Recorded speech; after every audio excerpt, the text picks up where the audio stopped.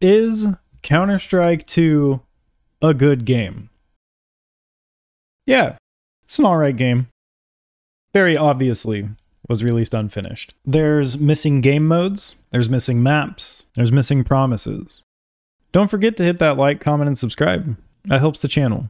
As someone who has played this game in the past, I had about 660 hours at the time CS2 came out. I think it's a breath of fresh air from what CSGO was. CSGO, I spent too much time on. I spent a lot of time playing comp with friends. I was never a competitive person, but they always were. I was always bottom frag, and that's fine. I enjoyed hanging out with my friends. After those 660 hours, I got to, I think the highest I was MG2, and we kind of all just stopped playing.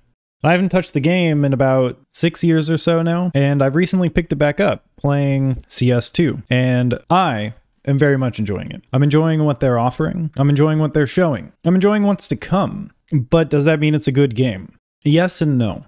They released it in an unfinished fashion because they set themselves a release date.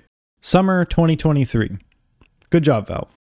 I know some people can't play it due to new system requirements, but I've enjoyed it quite a bit. I was playing the game and enjoying it with friends, and that's the whole reason I started playing the original CS in the first place. And with CS2, I guess my biggest enjoyment of the game is that my friends are coming back to it. Also, I like the visuals. I like the open skybox. That adds a lot to what can be done in the game. You can throw a smoke from B site tunnel entrance to A site ramp and smoke that off. I don't know who would need that, but you can do it. And it's fucking cool. I think the game is just starting. People have to get used to it, obviously. But I think it's just starting, and it's going to go in a great place. So if you ask me, yeah, CS2 is a good game. May not be up to your standards, you may not enjoy it, but I know I will. And I think my friends will too.